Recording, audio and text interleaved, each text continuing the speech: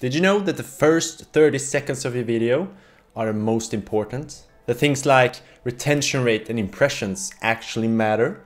Well, of course you do. But did you also know that keeping viewers past those 30 seconds is way harder than most think? And that most people click away before those 30 seconds have even gone? I'm Linus. This is my corner of the internet.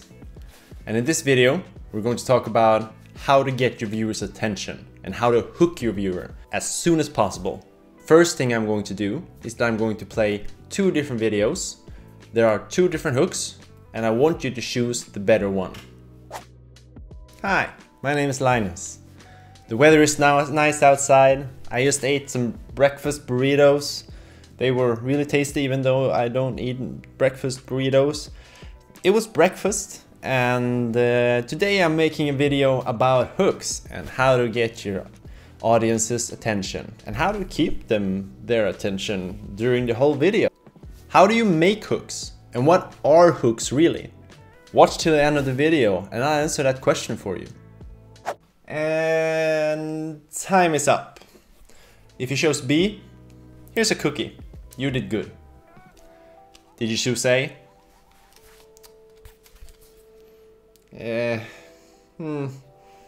Yeah, sorry. Of course it's an exaggerated example, but the most important lesson here is that I want you to start in the middle of the action. You create a problem or a question that the viewer wants answered, and then you promise to deliver the answer by the end. And then you can do whatever you want in between. Skip the intro, and I'm sorry, but you gotta skip the boring stuff. And the boring stuff being the intro, the what you've been doing in a day, and everything in between to get the attention of the viewer. Sure, you can do whatever you want, but if you want your channel to grow relatively fast, I believe you gotta do some of these things. You gotta hook the attention of the people that you want to watch, and then you can bring on the heavy stuff, the things that the viewer oftentimes click away through. And the clearer you make it, the clearer you make the hook and the intro and the problem and then the promise of the answer in the end, the more you gain from it. I mentioned retention rate and impressions in the beginning, and that was my hook. So let me explain. Retention is how long someone watches your video, from the start to where they click off. And impressions are how many people actually get to see your video on their home feed. When they see your thumbnail and they scroll by it, that's one impression.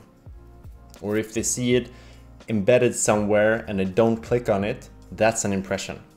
Even if they click on it, that's an impression. Anyone who sees your video, that's an impression. But then there's a third thing that I didn't mention in the beginning, and that is click-through rate. And the click-through rate is how many people actually click on your video. So how many impressions that then turn into a view. That's the click-through rate. And after that, you have the retention rate, where the viewer watches a certain amount of time of your video, and that's the amount of retention rate you have. So now that you know that you need to give the audience a problem, a question, and then a promise to answer it, you can outline the video in between.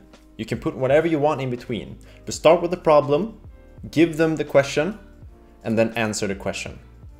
And it doesn't matter what category you have of YouTube. You can do this in Spanish teaching videos, or in sewing classes, or in makeup, or anything. Writing videos, for example, or how to make YouTube videos. So adapt it to a category, try new things, see what works. If you get a lot of views on a video, then you know that works, and then you can continue on that path and try new things to get more views. Because the more views you get, the more analytics you have to go on, and the more data you collect.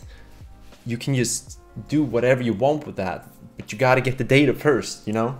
Now you might say, Linus, I do vlogs. I don't need a problem and then an answer, because I just show the people about my life, what I do in a day. Well, you can do the same thing actually in the vlog.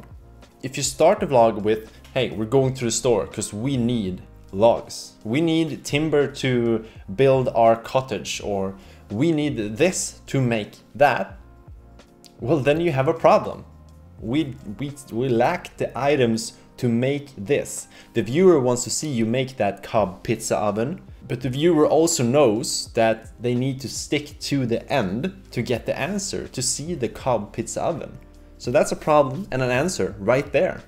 Alright, I'm gonna try to live by my own teaching and do this in every video from now on, and then I'll try to make it as clear as possible.